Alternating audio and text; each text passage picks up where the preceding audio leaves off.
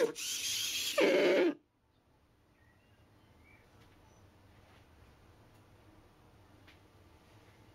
you put me into a happy, calm, soothing, comfortable, satisfying environment, you are likely to perceive a different personality than if you put me into an angry, annoying, irritating kind of environment.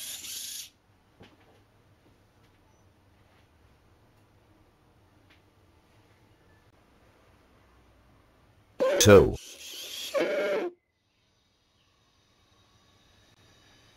as I noted in the update at the bottom of the post, it is indeed possible that there are enough systematic differences to account for the findings.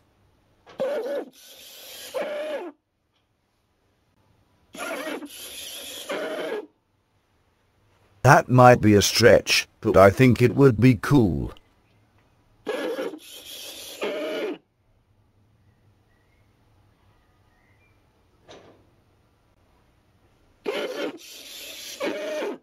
Anyway, great job.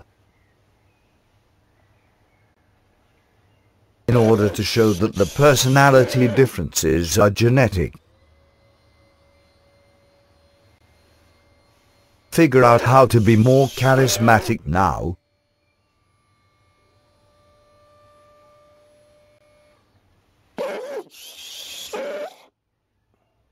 Their abstract mention irony.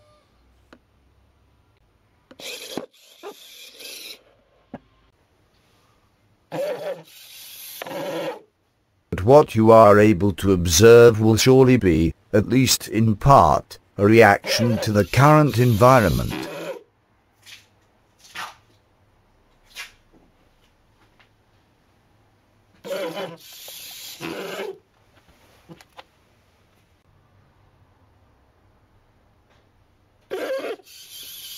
It does not change significantly.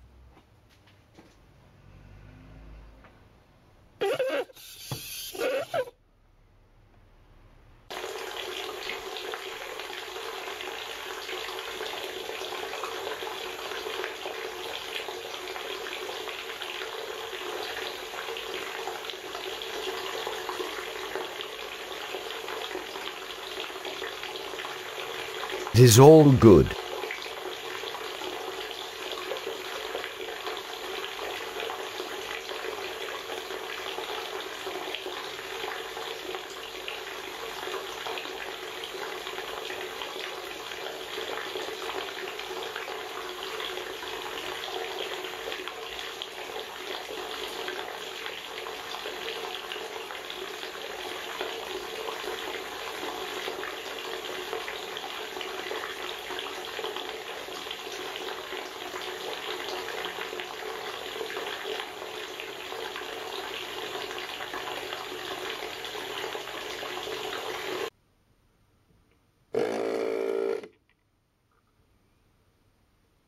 Fuck no.